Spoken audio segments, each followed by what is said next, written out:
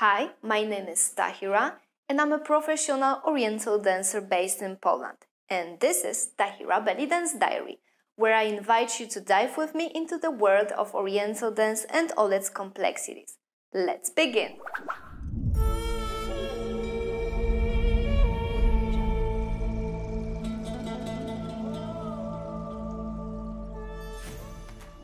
Today, I would like to talk about a bit complicated but very interesting topic.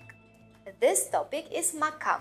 Maqam is a notion connected with Arabic music, and even if you're not familiar with it, it impacts your dance a lot. So instead of being in the dark, watch this episode of Tahira Belly Dance Diary because I intend to shed some light on the maqam topic. Let's go!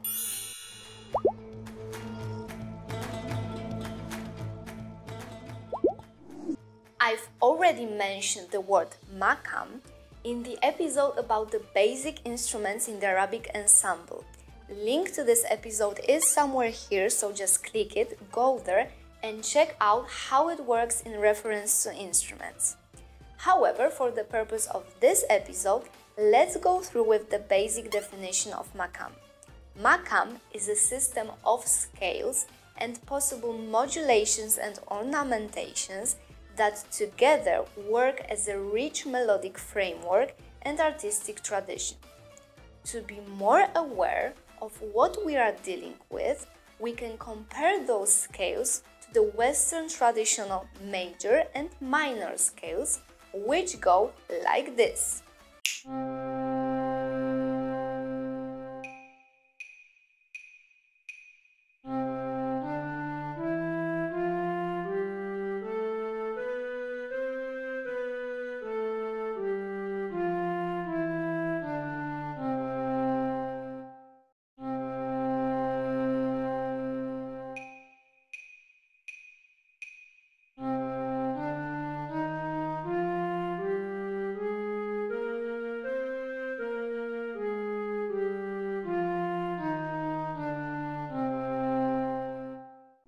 It's not exactly the same concept, but it's quite close, and for us, the people of the Western world, it's a good starting point to comprehend the idea of maqam.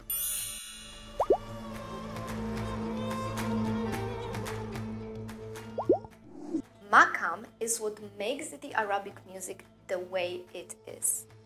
All the characteristic sequences of notes, passages, the sounds we love so much, the emotions we feel during listening to this music, and finally, the state of tarab. For all of this, we should say a big thank you to maqam. I'm not saying that every dancer should know all the maqams by heart and be able to distinguish them in music, but it's always a good idea to be a more conscious artist and to know a little bit more about everything that is connected to Oriental dance, even if such knowledge is not of daily use. Therefore, let's dive in deeper.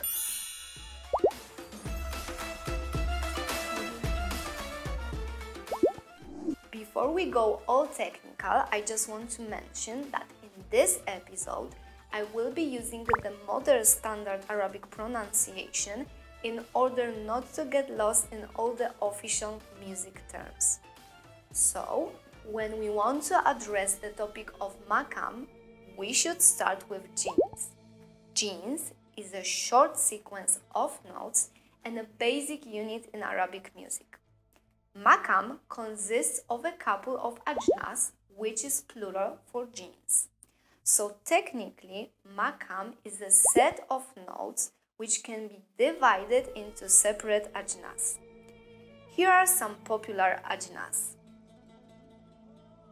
Jins mustar, jins sikha, jins bayati, jins hijaz, jins hijaz murassa, jins kurd, jins lami, jins upper ajam, jins upper rast, jins ajam, jins ajam murassa, jins athar kurd, jins jiharka, jins nahawand, jins nikris, jeans rast, jeans saskar, jeans hijaskar, jeans muhalif szarki, jeans nahawant murassa, jeans sabah, jeans sabah dalanshin, jeans sabah zamzam, jeans sikha baladi.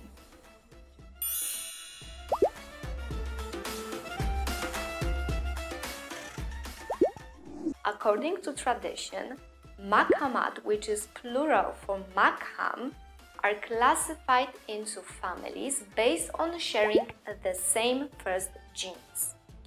This first genes is what gives the whole maqam its specific mood. Different teachers and theorists group maqamat differently, but most of them agrees on between 7 to 10 families of maqam. It is said that there are dozens of various maqamat, but not all of them are so popular or widely used in Arabic music. I think that most of you, exactly like me, are no musicians, but I hope that by far the basic concept of maqam is clear. To make it even more understandable, let's take a closer look at one of the maqam families.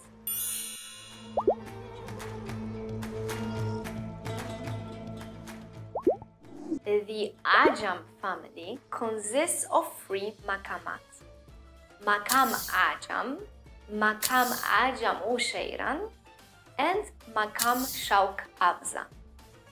Maqam Ajam is very similar to the Western major scale, and it brings on the feeling of happiness, pride, and strength. Maqam Ajam goes like this.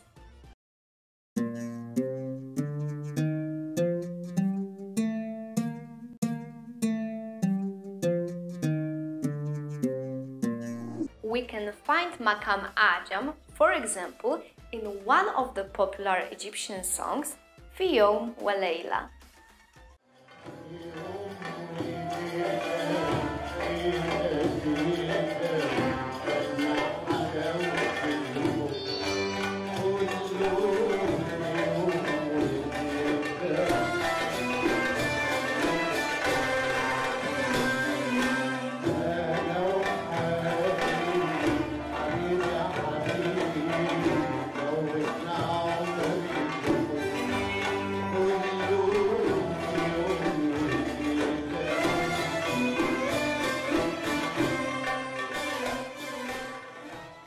Maqam Ajam Ushairan is an archaic version of maqam Ajam, and now it's not so widely used.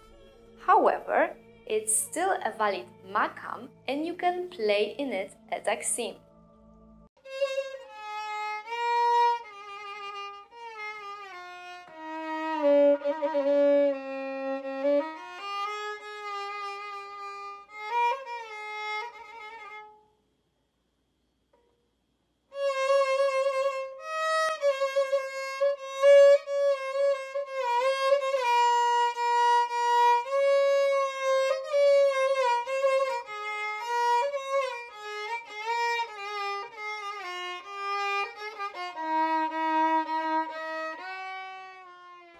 Maqam Shauk Abza is the most common variant of maqam Ajam. We can find it in another popular Egyptian song, Lisa Fakir.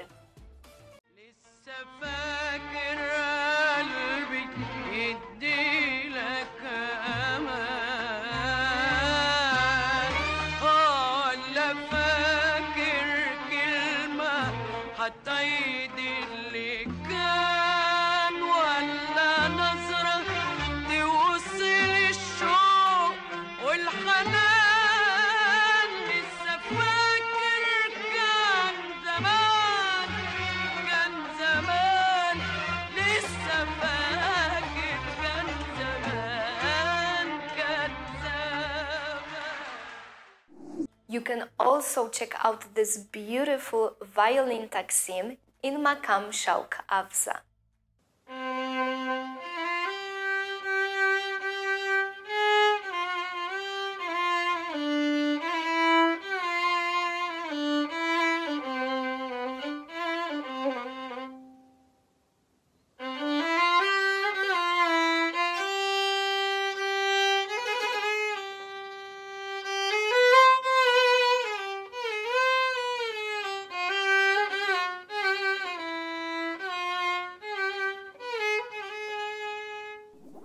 I'm aware that it's a lot to take in.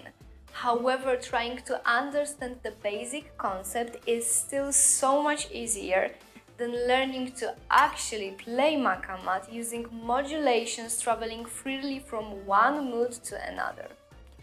I believe that now you are closer to understand the emotional magic behind the Arabic music, which is connected with maqam.